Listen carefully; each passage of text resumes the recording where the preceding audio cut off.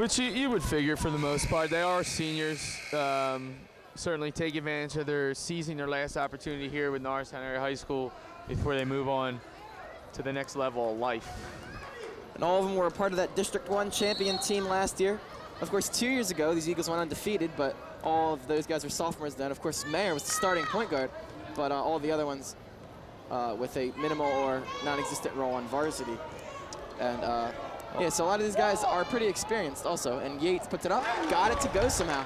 Strong drive by Yates. Yates is what the Eagles need here. He is tall, he's 6'4", and he plays just a bit taller than that, getting strong to the hoop. Yates with 4 points all in the second half and stepping on the baseline, but not before a foul. That's more. That's Rasheed McCrary's first personal foul. Norristown's first team foul here in the second half, and they have a 6-point lead with 5:29 remaining in the third quarter. He stepped on the sideline, but in the referee's opinion, he was pushed by Rasheed McCray. Here's Gridich to Riddick. Mayer on the D. Putting it up is Moore, and he drills it. Oh, my. This Moore kid can shoot it. Is that a bold statement or what? Oh, yeah, and he's not afraid. His second NBA range three-pointer, and I'll tell you what, nothing but cotton, and it was just about a line drive. The kid can shoot it. I mean, that one goes up in the air. You're like, no, don't take that. Oh, okay. It's a bad shot until it goes in. Exactly. Here's McCray. All into the backcourt for Mayer, who has to sprint to run it down. Now gets right by Gridich like he's standing still, but the pass is off the mark, and it's batted around, and Gridich comes up with it. Here's Moore, who just hit that big three, but Hargrove plucks it. Hargrove ahead for Davis, who's all alone. The pass allowed the defense to catch up, though, and Thomas blocked it, but fouled Davis in the process. Good hustle for Norristown, get up the floor there. Chris Davis went to the hoop strong and was able to draw the foul against the much taller Thomas, who has certainly, as we know, made his presence felt in the middle. Let's see Davis's go at the line here. These are his first 2 foul shots of the afternoon or the evening. They're actually going to give that foul to Moore. I thought it was on Thomas, but it was. But sometimes superstars don't get the fouls called. I guess the refs acknowledge that, and Davis misses his first foul shot. He hits the second, but the Eagles' free throw shooting has been somewhat questionable here tonight. They've made 2 of 6 so far tonight. That one's deflected away by McCray. It's going to stay down here. I think Norristown's worked on attacking a lazy pass. Lots of lazy passes here by Math and Sciences, and the Eagles are preying on them. They got a ton of deflections. Riddick cranks up a three. It's no good. A lot of long threes jacked up by Math, Civics, and Sciences, and they're hitting on some of them, but I don't know. I think if Moore shoots them, they're in good hands. The rest of the guys are struggling. I just felt a little sense of tired over the gym here. Perhaps over the Math and Science squad. Maybe they're a little tired. Here's Hargrove putting it up, missing the little floater in the lane. Here's Moore now. Dishing it off to Riddick. Nice pass for Thomas, but it goes through his hands. Picked up, though, and there's a foul called with Kwame Gridich driving to the lane, so he's going to take 2 shots. He can cut it to a 2-point game if he hits him. Fouls on Jaquil Hargrove. That's his second foul, and I believe it's Norristown team 3rd foul. You know, I really feel like as Gridich hits the free throw, I feel like if fatigue really becomes a big factor, I feel like that works to the Eagles' advantage, because I feel like the Eagles are a lot deeper than Math, Civics, and Sciences. But that's yet to be determined. Of course, we haven't even seen a lot of these guys off the bench yet. It's really early in the season, but we will see. And to be fair to the opponent here, we're not quite sure how hard they work, how much effort they put in, and how deep they are either. Here's Davis in the lane, floats it up, it's short. And Math, Civics, Sciences comes down with it. Here's Kwame Gridich, stopping and dishing it off. That jumper's up and off the mark from Austin Hawkins. Good rebound floorboard there by Yates. It's a 1-possession game, 36-33, the Eagles with the ball and the lead. Davis to Yates. Certainly the scoring's calmed down here in the second half. McCray puts up a wild shot, it's no good. They're kind of trading blows back and forth, not necessarily trading baskets, just going back and forth up the floor here. Caldwell, crazy reverse, it's not even close. And Mayer comes down with the loose rebound. Long pass ahead for Davis. Norristown needs to set something up here and get a good shot. And it's just wild. It's out of control. Turnover, it seems like every time down the floor. If not a missed layup, it's a turnover. That was a crazy pass by Andre Thomas, resulting in a turnover. Mayer with the short jumper. And Davis. Will they count the shot? He's not saying no shot there. No shot. Which means a foul has to be on the floor. And Norristown will inbound on the basket. Number 20, Malik Williams, checking in for 15. Rasheed McCray. Not the NBA, I guess. No continuation on that one. The pass is controlled by Williams, who puts it up and puts it in. And I've liked what I've seen from Malik Williams so far, a junior. Gives the Eagles a little bit of size and rebounding, and that's good because, like we said, that's one thing that might be kind of questionable about this team. Of course, they're missing Tom Smith and Bryant Bayless. That's a lot of their size inside, but that one's missed by Thomas on the ground, and Yates picks it up. Those layups that the Math and Science School was getting early in the first half and for much of the first half don't exist right now, and they're struggling a little bit to get a good shot off. Norristown, on the other hand, is getting close to the rim and drawing a foul there. Good job by Alan Yates, and he'll shoot two. Norristown leads by 5, 38-33. 2 minutes and 33 seconds left in the third quarter. Mark. Alan Yates' free throw shooting munched the line. Of course, I'd be remiss if I didn't bring up the PW game a couple years ago, or last year actually, as he misses the first. With his 2 pressure free throws at the end of the game that he missed badly. A lot of people won't let Alan Yates forget about that, but really, you know, that's last year. Everyone needs to forget about it. But Alan Yates needs to do his part and make his free throws. Quiet the critics, and he can't do it here. Right on cue, Mark. Right on cue. Regardless of the time, you need to make foul shots. The free ones are the ones he should be making, and so far Norristown is 2 for 8 on foul shots. 2 for 8, not very good. Hargrove tried to run before he had it. It results in a crazy scramble.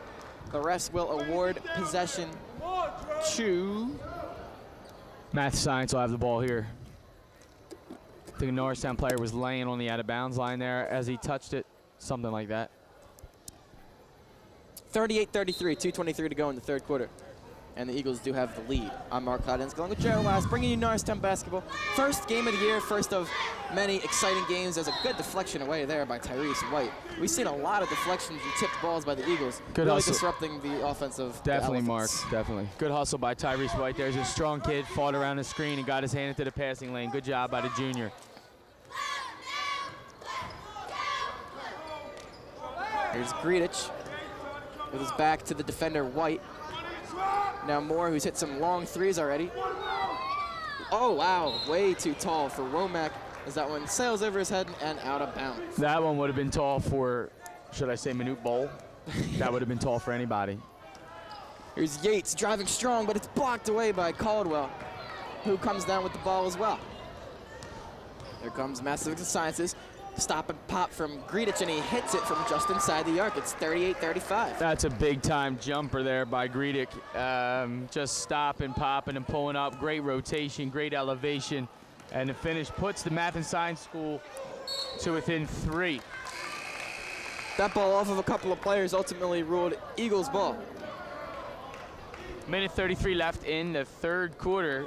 Great ball game thus far, great ball game. Here's Tyrese White. Gonna get to Davis in the corner. Not hesitant to take the 3, but it's well short. And then it's about to bounce. It's going to Math, Civics, and Sciences. Not the kind of shot you're looking for. It's a close ball game. And it's just a rush shot, in my opinion. They could have taken their time, got a better look at the basket. Even drawing a foul here. The guests do have 5 fouls here in the third quarter. They're soon to be in the penalty. Greedich off the backboard and no good. From bad shot to worse there for Math and Science. Yeah. Thomas dribbles it off his leg. He's been a turnover machine for everything good he's done. And now Mayer's going to get the foul for going to the ground and tripping up the player. But for as good as Thomas has been, he's been a turnover machine. As, it's only the first foul for the senior Sheldon Mayer, and it's Norristown team 3rd. The last couple minutes here back and forth are a bit messy, diving on the floor, loose balls flying each and everywhere. Somebody should calm it down a little bit here, maybe set up a play and get the bucket, the opportunity that they want. Minute 4 left. Norristown leads by 3. And the Eagles feel like the faster the pace, the better the chance they have, but so does Math, Civics, and Sciences. So it's kind of a battle of two similar styles, and it's really interesting to watch. I agree, and that's a good point. You're playing right into the other team's hands by speeding up. Here's Greedich, splitting two defenders, kicking it out to Moore. Greedich into the corner for Womack, takes the three, it's not even close. Moore puts it up, took some contact, no whistles, and Thomas tips it up and in. There's Thomas making his presence felt with the rebound, the putback, and the deuce. 30 seconds, Norristown leads by 1. Closest Math and Science has been since the open tip, I believe. Andre Thomas with 6 and 8, that is points and rebounds. Actually, that was his 9th right there. Here's Davis. Into the paint. Great feed to Chris McCray. Davis. Wow. Excellent. Great play, Chris Davis. Draws the defender, gets deep under the rim, and makes a simple pass for the lay-in. That's more like it. Davis with his 4th assist to go along with his 10 points, and that shot, a wild one at the buzzer, and it's no good. Moore nearly got it to go, but it'll be a 40-37 game going into the 4th and final quarter. And Norristown fans, you might not be accustomed to seeing games this close, but here we are, 4th quarter, 3-point game. And of course, what we said at halftime has still stood quite true. The Eagles, with all that speed and quickness, especially out along the perimeter and in transition, and the Math, Civics, and Sciences also with some good transition stuff going, but really playing around their big man, Andre Thomas. How appropriate that it's the Math, Civics, Sciences Elephants with all their size and inside dominance, and then of course the Eagles flying up and down the court. Ah, well said, well said. Aptly named the Elephants for those big fellas out there. The game is kind of slowed down scoring-wise here, but we're right where we expected to be with this tough math science school here. And as you said, I guess maybe Norristown's not used to such a close contest until the playoffs, until Chester's the opponent. But again, a tune-up like this early in the season really get you geared up for those later games. Here we go, 4th quarter. Norristown 40, Math Sciences 37. It should be a great, exciting 4th quarter. With all those playoff games that the Eagles have had, though, they're no stranger to these close games. It's just that in the regular season, they're used to maybe some blowouts, but at the same time, with that playoff experience and everything. Sheldon Mayer has 9, Chris Davis has 10.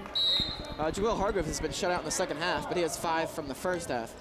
On the floor for the Eagles is Chris Davis, Sheldon Mayer, Rasheed McCray, Alan Yates, and number 5, Jaquan Hargrove. That's the 5 for Norristown. Another steal. McCray is held by Moore. Not a bad foul, as the Eagles are going to have some numbers. Not a bad foul. That is a 16 foul for Math Science, and they are 1 foul away from being in a penalty. This early in the 4th quarter can be an issue only if you can make foul shots. Yet to be determined. Well, that high-pressure defense by the Eagles has gotten things done. They have 14 takeaways, more than doubling what their opponents have with only 6. And Alan Yates has been pretty solid with his 6 rebounds leading the Eagles. But of course, Andre Thomas with 9 of them and 4 blocks to go along with his 6 points. Math Science, it looks like they're in a 3-2 zone. They'll change. Yates tries to take the perimeter jumper. That one's off of a leg, though, and it's going to stay over here. Up into your shot, Alan. So Davis inbounds it. What a pretty play off the inbound, but McCray couldn't finish. Gotta make the chippies. Riddick out of control, but he gets it back, and he is charged with an offensive foul. Way to hold his ground. Alan Yates there, the big senior, held his ground, charged a foul. Although that would be considered the 7th foul. 1-and-1s will not be shot because of the offensive foul. Right, and Alan Yates, he's looked better to me in the second half. Just protecting that paint, not letting Thomas dominate as much. And of course, he's got his rebound total, like we said, up to 6. So he's getting things done in the second half. Exactly right. McCray gets it to go, goes down to the ground. The whistles are silent, but he'll take the 2. Norristown leads by 5 with just under 7 minutes remaining in the 4th quarter. Riddick goes over to Greedich, covered by Mayer, an excellent defender. And now it's Nigel Caldwell with a little pro hop. Great feed for Thomas, who goes up strong and is hammered and is gonna go to the line. Good dribble drive with the jump hop there by Caldwell, and a great dish to the big man Thomas below. He'll go to the line to shoot a pair. Rasheed McCray has stuck out to me as well with his 8 points, so he's done a very solid job. Another guy that we didn't see on varsity at all last year, and he's a relative unknown, but looking real good early. I agree. Wearing that 15, I think Christmas wore last year. Right. Trying to fill those shoes. And that's a missed foul shot there. Foul shots seem to be an issue. Boy, Andre Thomas misses badly. And for me, if I'm the Eagles, Andre Thomas has to prove he can make free throws before I give him anything remotely easy inside. Yeah, well said. Yates only has 1 foul, and he might as well use a couple more here in this second half.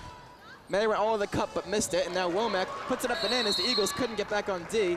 And it's 42-39 Eagles, and the Math Civics Sciences haven't led in quite some time, but they stuck around and they're still in it, and we only have 6 minutes to go. They are right there, only trailing by 3 points here. Again, 6:23 left in the fourth quarter. It's just a good basketball game, not the cleanest, not the prettiest, but the Math and Science squad certainly game opponent, taking advantage of the numbers and opportunities and finding their way to the basket emphatically. That last time causing Norristown to take up a timeout. Mike Evans and his staff talking things over with the Eagles. Dan Jackson with Math, Civics, and Sciences. And again, we got 6 minutes and change to go in the game. I'm Mark Koloditsky, along with Jared Elias. Again, bringing you Norristown basketball all year long on NASD TV. And the Eagles primed for another playoff run, hopefully. If tonight's any indication,